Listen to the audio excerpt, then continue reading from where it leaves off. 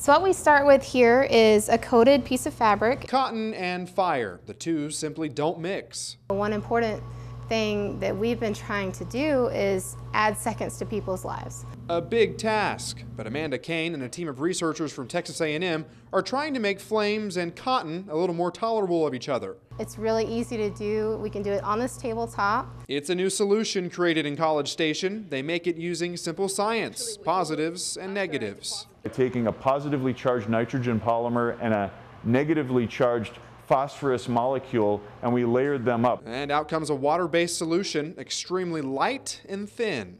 These are thinner than your hair. Here's what happens when you light a regular piece of cotton on fire. Now look at what happens when a piece of fabric treated by the solution comes in contact with the flame. Now the results are night and day. The coated fabric is still very much intact, and the regular cotton, well, it's no more.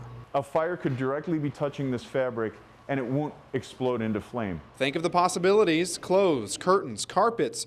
It can be applied to almost any fabric. It's environmentally friendly, it's very effective, and we're putting on a lower weight concentration. We're working on increasing the flexibility and the durability so that you could have this on your shirt and not even realize that it's coated. Technologies these researchers have created that's cheap, easy to apply, and may change the way clothing is made forever.